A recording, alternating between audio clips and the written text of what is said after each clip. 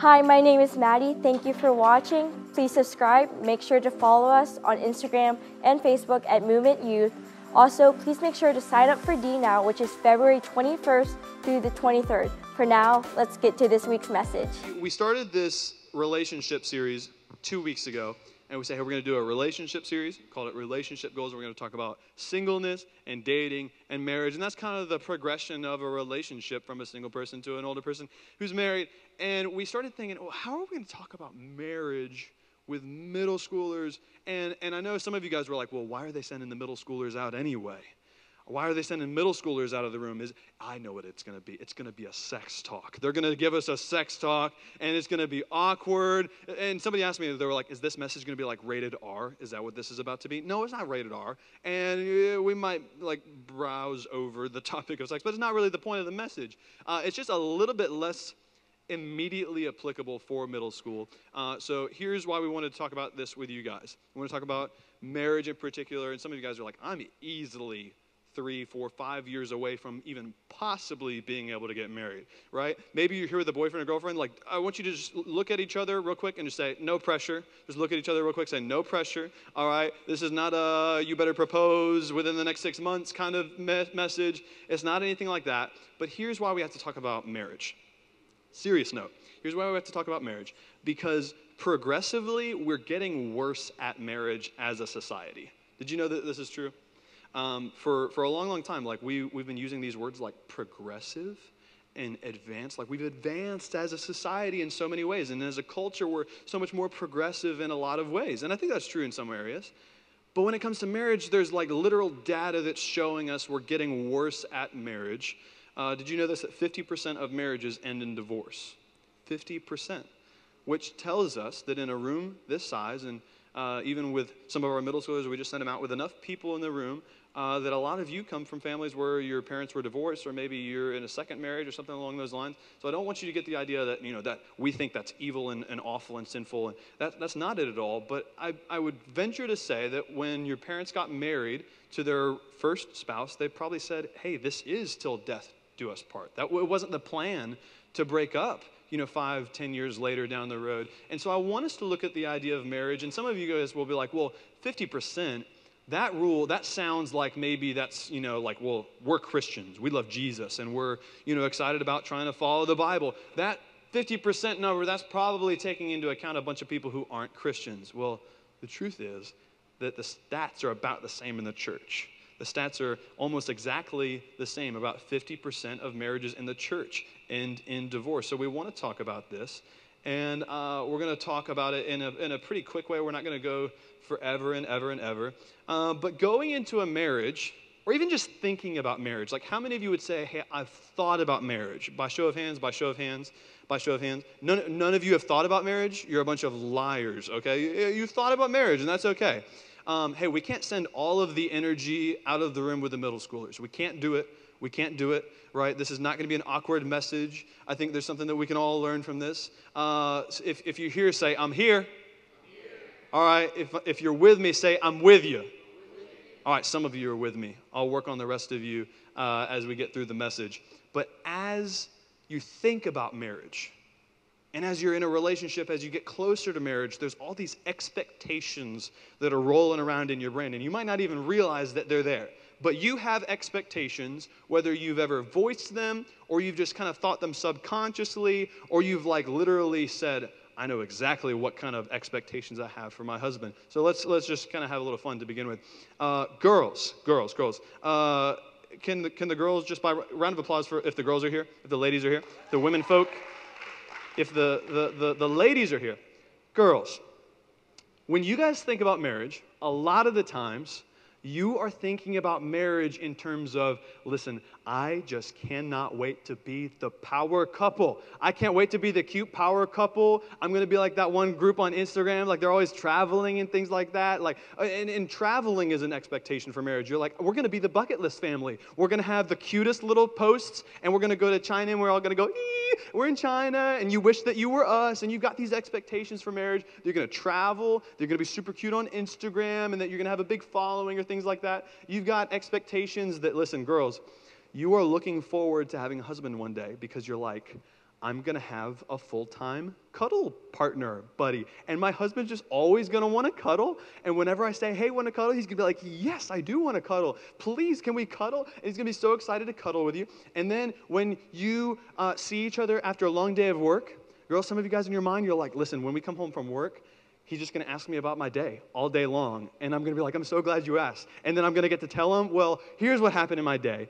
And really, here's what happened in my whole life. And you're just going to have somebody to talk to and have long conversations and talk to and talk to and talk to.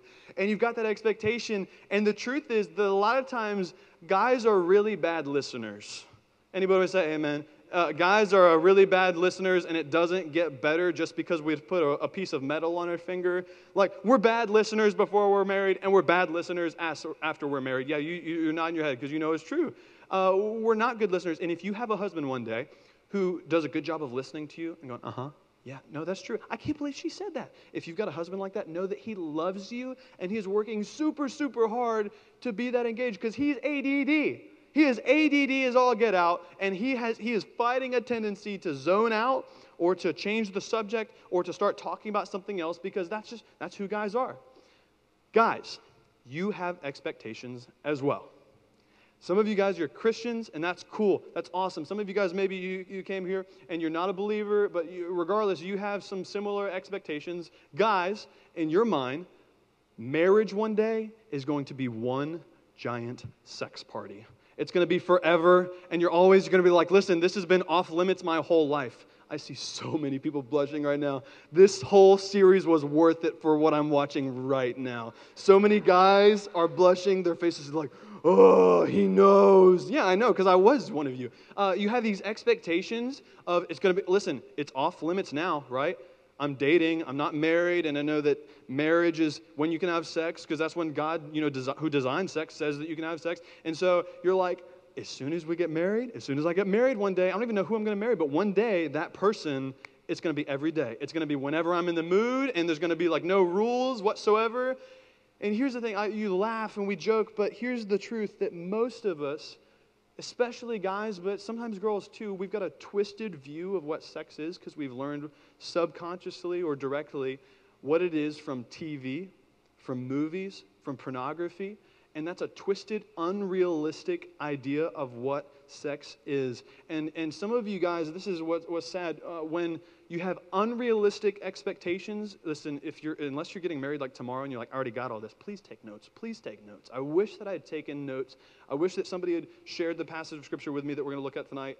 Take notes. When you have unrealistic expectations, you develop unhealthy solutions.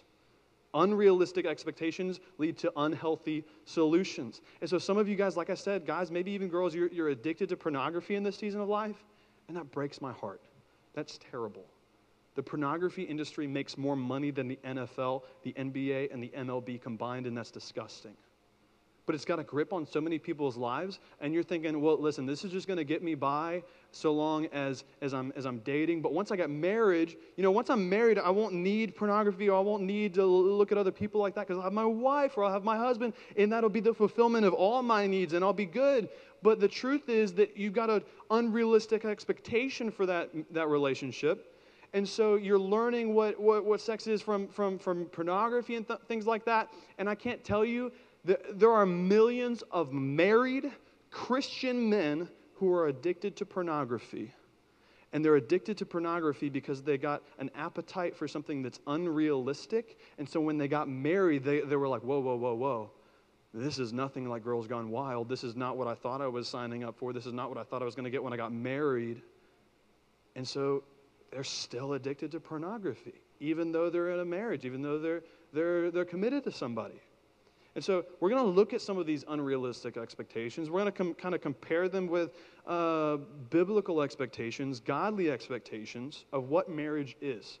Like, I want to burst bubbles tonight. I want to burst bubbles and then actually show you that if we look at the biblical expectations, if we're aiming for what God says marriage is supposed to look like, if we're aiming for those kind of expectations, then you're going to be set up for something that's even better than the fake trash that the media have taught you and made you look forward to.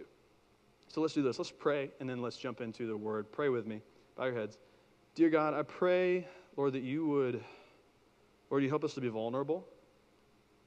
Lord, I pray that you'd help us to take this seriously. God, I pray that you'd help us to look closely at expectations and thoughts and patterns in our lives and change them now, Lord. Whether we're 2 years away from being married or 10, God, I pray that you would speak to us tonight in an eternal way from your eternal word. Lord, you would change minds and change hearts. In your name we pray, amen. Okay, hey guys, go ahead and grab your Bibles. I hope you brought your Bibles. Turn to Ephesians chapter 5. Ephesians chapter 5. Oh no, Clint, this has been my fear, that a lot of the cheering in the room has been our middle schoolers, and our middle schoolers are more hyped for the Bible than our high schoolers because they're like, I'm cool now. I go to a high school now. I don't cheer. So let's get lit for God's word. We're going to Ephesians chapter 5. Thank you. Okay, I feel so much better. And somebody's still hung up. Did he say lit? Yeah, I'm sorry. I'm ready to be the embarrassing, awkward dad. I'm so ready. Hey, there's 3 realities of marriage that I want you to get tonight. I'm not here to share with you, hey, I have a perfect marriage, and I've been married for 3 whole years, so I've got this figured out. I'm not going to say this is do what I do. I'm going to say do what God says to do. I'm going to say realize what God says about marriage, not what Zack says about marriage. So look with me. We're in Ephesians chapter 5. We're going to start in verse 21. And the first reality of marriage that I want you to take note of is submission. Say submission. It is not like a cool word. It is not like a flashy word that makes you go, wow, that is like, I can't wait, wives to submit to my husbands one day. That's just going to be awesome. It's going to be great. Look over there with me, though, at verse 21 in Ephesians 5. This is what it says. Submit to one another out of reverence for Christ. Wives, submit yourselves to your own husbands as you do to the Lord. For the husband is the head of the wife, as Christ is the head of the church, his body, of which he is the Savior. Now, as the church submits to Christ, so also wives should submit to their husbands in everything. And here's why we got to start at verse 21. Because so often, maybe how many, just by show of hands, you've heard that verse or something that sounds kind of like that before? You're like, it sounds vaguely familiar, right? If you've grown up in church, you've been like, hey, wives, submit to your husbands, and you're familiar with that, and I'm not going to tell you that that's not biblical, but I'm telling you it's not the whole picture. Because a lot of us guys, I think this is a southern thing, I think this is like a macho, like masculinity thing, we're like, yeah! And listen, you're nudging your girlfriend right now, please stop, and you're going, you're going to have to do what I tell you to one day, Stop, because the very first verse says submit to one another. And you know what that sounds like? Submitting to one another? Hey, honey, where do you want to go eat? No, where do you want to go eat? No, where do you want to go eat? And so submitting to one another, and sometimes on a Friday night when you're trying to decide what to do, can take a long time, and it can be inconvenient at times, but in all jokes aside, deferring to one another is what this is getting at here. Hey, how do you think we should raise our kids? I don't know, let's discuss this together. Right? This is not a dictatorship. This is not a monarchy where the man is like, I am man, and I make the rules in this house. I don't think that's gentleness. I don't think that's kindness. I don't think that's anything like what Paul is going to describe in the next verses. So don't take that verse out of context. Now, it does say right after, it says, wives, submit yourselves to your own husbands as you do to the Lord. And so that's a big ask. That's a really big question. That's a really big thing to ask of anybody. And this is not a very culturally correct or politically correct passage for us to look at, because you'd be like, I'm a woman. I don't have to do anything that a man tells me to do. I don't have to do, just because he's a man. Well, let's look really carefully at what it says and what it doesn't say. So it says, wives, submit to your husbands. But we got this up on the screen. Someone once pointed out that it does not say women submit to men. Can the ladies say amen? Ladies want to say amen, please? 4 of you, okay. It doesn't say women submit to men. So all jokes aside, if you've got a boyfriend at any point who says, hey, you have to do what I tell you to, God said so, or the Bible says so, tell him to leave. Tell him, boy, bye. No, I don't have to do what you tell me to just because you're a man. That's not biblical. It doesn't say women submit to men, and it doesn't say wives submit to sin. So I've heard too many stories of wives and husbands who end up in an abusive relationship, where a woman is being taken advantage of, even hurt, whether physically or verbally or emotionally by men, they're like, well, I have to submit to him. Yeah, but you don't have to submit to sin. If a man is ever telling you to do something that is unbiblical or ungodly, you don't have to listen to him. And I know that it's still a big ask. Submission is difficult, and saying, I have a different opinion, but I'm going to go with you. I'm going to submit to your leadership. I know that that's a big ask. But hold on and look at this second reality, because I think it frames it up better. The second reality for marriage, second reality of marriage, is sacrifice. Say sacrifice. This really frames it up totally different. This is why you can't just read the Bible out of context. You can't just like pick one verse and be like, aha, see, submit, aha, I'm in charge. You can't do anything, and not just with this topic, but with any topic. And this is what it says. Look at verse 25 through 27 with me. We're going to read the next chunk. So, wives, albeit you have to submit to your husbands, but husbands, love your wives just as Christ loved the church and gave himself up for her, to make her holy, cleansing her by the washing of water through the word, and to present her to himself as a radiant church without stain or wrinkle or any blemish, but holy and blameless. Now, I would put it to you that is even a little bit bigger ask than telling wives you need to submit to your husbands, because it's not just saying, hey, it's not like a Band-Aid. Yeah, but husbands, be nice to her. Husbands, don't get out of control. It's not a Band-Aid. It's not something slapped on there as an extra or as a by the way, because look very closely at the lyrics. Lyrics. If we can get the verses back up there, I would like to look at that one more time. I don't have those verses. I'm so sorry. I thought I gave you those verses. Reading in your Bible in verse 25, it says, love your wives as Christ loved the church. Well, hold on. Okay, that's more specific. How did Christ love the church? He laid his life down for her. Or the translation I read out of NIV says, he gave himself up for her. Now, we're talking about a whole different kind of love. This is why last week, when we were in the dating series, and if you're just here for the first night and you didn't hear about the dating message or the singleness message, please go back and watch those. This is kind of one big sermon. We're just doing it over 3 weeks because we don't want to be here for an hour and a half. But this is why last week I said, hey, I don't think it's really the best idea. I'm not saying it's a sin, but I don't think it's the best idea for a girlfriend or a boyfriend to say, I love you, especially really early on in a relationship. Because I know what you mean. You're like, I really, really, really like you. I think you can really, really, really, really like somebody, and you don't have to say I love you. Because what we're saying in here, in Ephesians chapter 5, verse 25, is that love is laying down your life for somebody, and men, especially the love that you're called to one day give your wife, is sacrificing yourself for her. So how did Jesus do that? He allowed himself to be nailed to a cross. When have you ever had to lay down your life in anything even close to that?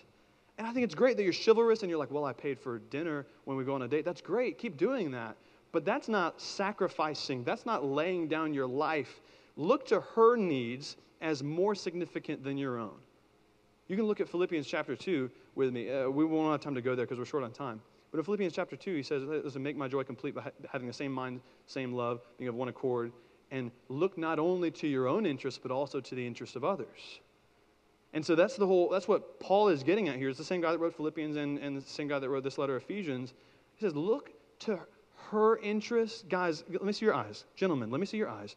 Look to your future wife's interests as more significant than your own. Look to what makes her more comfortable as the weaker vessel, as literally not as big and strong as you, and take care of her.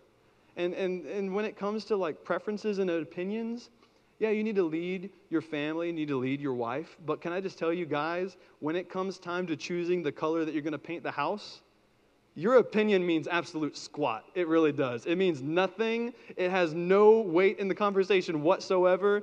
Honey, you want to say amen? Yeah, so I know. I've tried, and I'm telling you that because she can tell you, I tried arguing. But when you say, hey, I'm going to lay down my opinion, I'm going to lay down what I want, I'm going to lay down what makes me most comfortable, I'm going to lay down what I think would look good, you're saying, hey, what you want is more important. He says, washing with water through the word. Look at that verse with me one more time. In verse 27, 26, to make her holy, cleansing her by the washing with water through the word, to present her to himself as a radiant church. So he's talking about wives and the church and Jesus and church and wives and husband, and we're going to get to that in a minute. But why does he say to present your wife in that way? Why does he do that? Here's what you need to remember.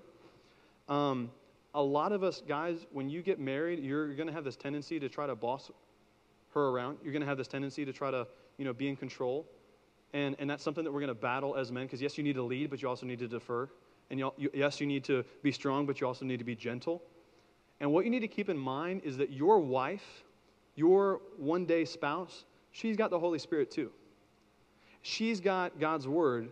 She's not a child, and you don't need to talk to her and order her around or anything along those lines. And some of you guys, I'm moving really, really quick because we're short on time. But some of you guys, you're asking the question, well, Zach, do you think I'm marriage material? Or do you think I'm ready to get married? Or one day you're going to be asking yourself, I'm thinking about proposing, but I don't know if I'm a marriage material. I don't know if I'm ready for that. And a really good litmus test for that is, how much time have you spent in the Bible today? Because look at this really quickly.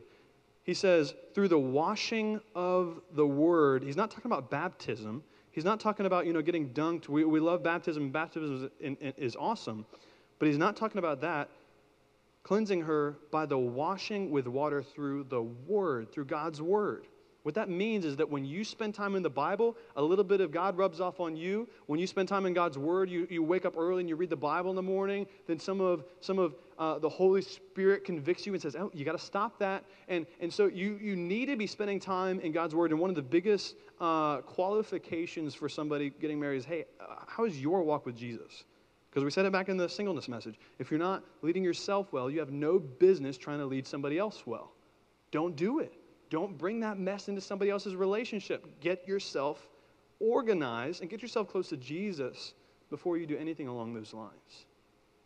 We got to go quick. The third reality of marriage is service. Say service.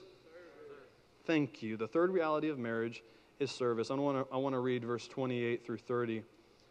In this same way, still talking to husbands here, in the same way, husbands ought to love their wives as their own bodies. He who loves his wife loves himself. After all, no one ever hated their own body, but they feed and care for their body, just as Christ does the church. For we are members of his body. Now, let me ask you guys a question. If I'm hungry, I get hungry. I'm kind of hungry right now. But typically when I'm hungry, what do you think I do? I eat. You guys are good. All right, let's try another one. When I get thirsty, what do you think I do? You guys are smart. When I get hungry, I eat something. When I'm thirsty, I drink something. When I'm in pain, I look to get rid of whatever is causing me pain. Whenever I'm in danger, I get on the defense mode. And I say, stop that. Don't hurt me. Don't put me in any kind of danger. Listen, when my wife gets hungry, what do you think she does? No, she gets hangry. She does not eat. She gets hangry. You guys know what I'm talking about? It's when you get so hungry that you get angry. This is a real thing. And somebody was just telling me, I haven't checked this up. I'm not a biologist, but somebody was telling me that girls, when you get hungry, there are sometimes, actually, when you go a certain number of hours without eating, that actually certain hormones release, and they're like, time to feed me. I'm like, I want food.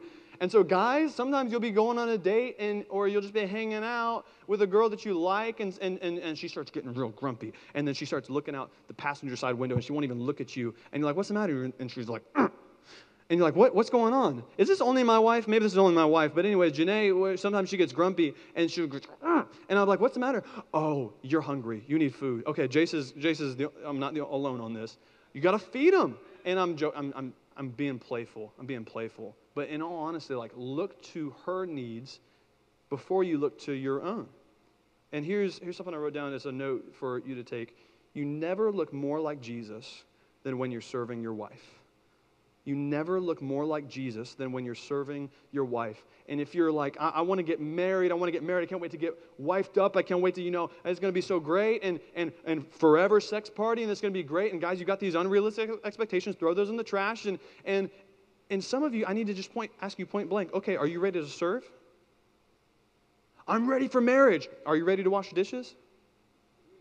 You think I'm lying. You think that's like a sitcom joke. Oh, he never washes the dishes. No, that is real. Are you ready to vacuum? Are you ready to clean? Are you ready to fold laundry? And you're like, oh, my wife's going to do all of that. That's bogus. And that's not a knock on a wife. But if you got these expectations of, well, my wife's going to do all of those things, and I'm going to sit on the couch, then that's trash. And you're right, you should not get married right now. Don't do it. Change your expectations, or you're going to start looking for some really unhealthy solutions. And so this is one reason, my biggest advice, some of you guys you have roommates now because you're living at home. You've got siblings. How many of you guys got siblings? By round of applause. You got some siblings? Okay, good. Most of you. If you don't have a sibling, you need to spend the night at your friend's house a lot. You need to have your friends spend the night at your house, because if you've got siblings, then you are already in training for marriage. You really are. Like, and you don't got to make it weird. You are already in training for marriage, because when you see dirty dishes in the pile that your sister left or that your brother left, there's a big, huge pile of dirty dishes. You need to go up to them and say, hey, thank you. Thank you so much, because you're training me for marriage. This is what marriage is going to be like. I'm going to serve my wife. I'm going to look to my husband's needs as well. Somebody's got to do it. Step up and serve. Listen, if you're in college, hot take, I don't think you should be staying by yourself. I think you need to get a roommate. Because, and preferably a really messy roommate. Like, somebody say amen. You need to go get you a dirty roommate. Oh, you got one already. Okay, awesome. You need to go get you a dirty roommate who leaves some messes in the kitchen and who leaves their dirty clothes all over the living room. And you're like, this is disgusting. Why? Because you're going to have somebody in your life that is the exact same way. And you feel like, no, I'm not. Well, then you are the person in somebody else's life who's going to be the slob. That's just you're like, oh, now it makes more sense. Okay. Hey, I'm this revelation just coming out of God's word. Hey, I'll give you a real life example. How many of you guys love sleep?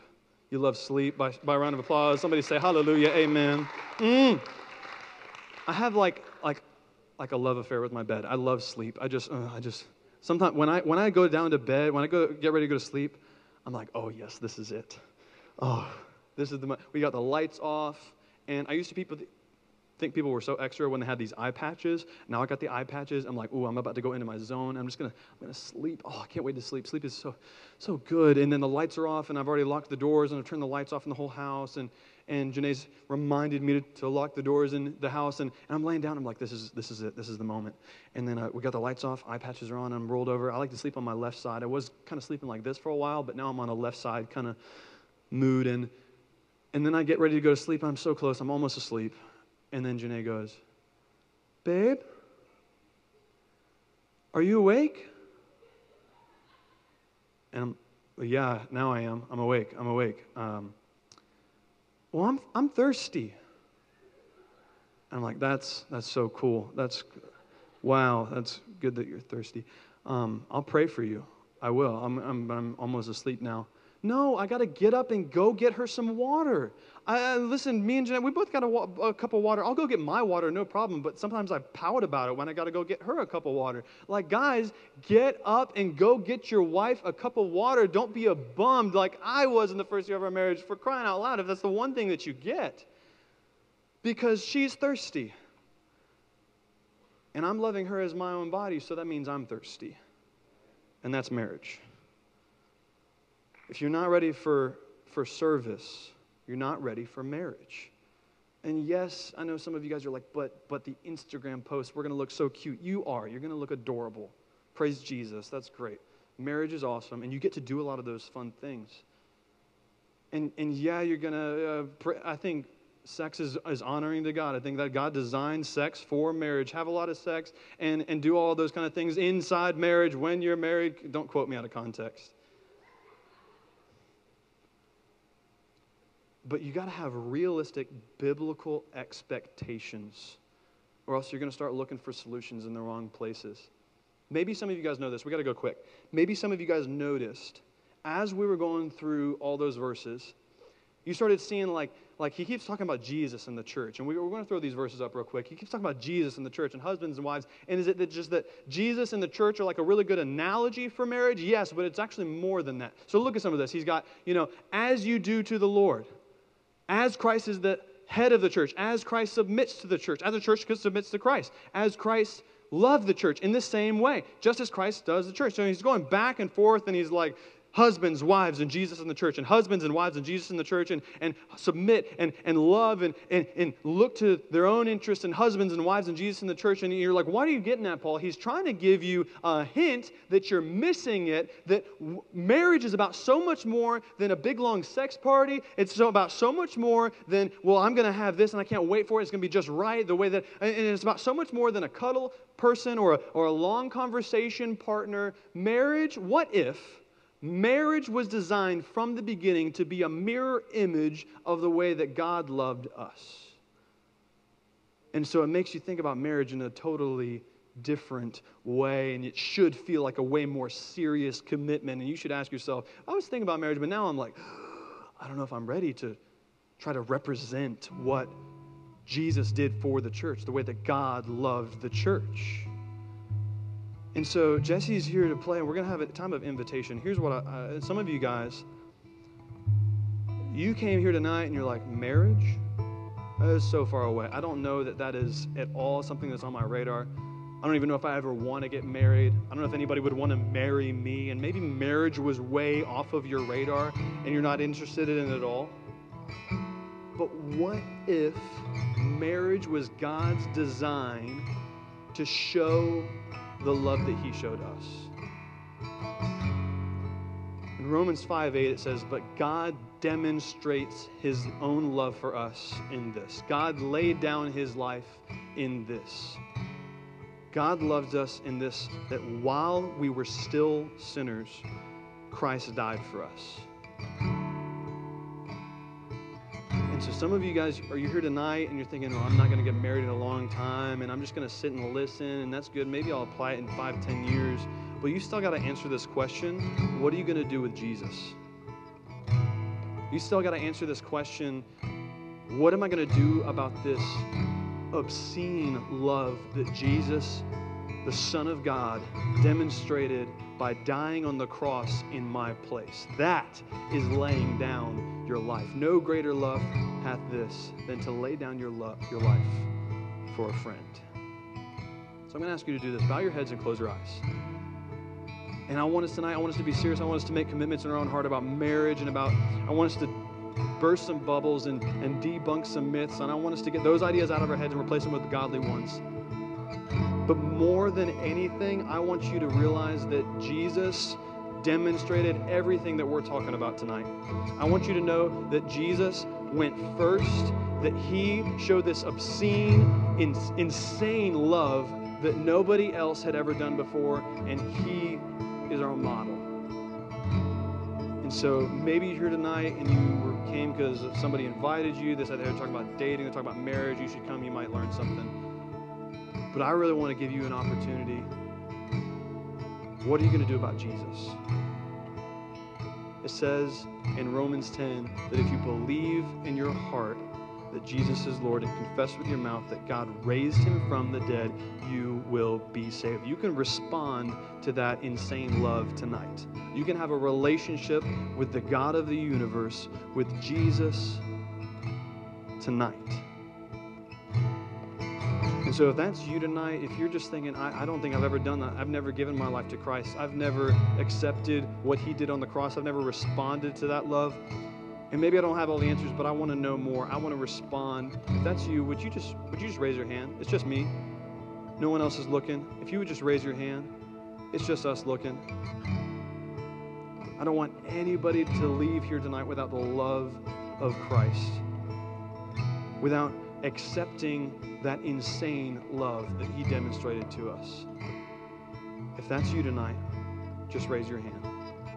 Just raise your hand. I'd like to talk with you afterwards and explain how you can know that you have a relationship with Jesus.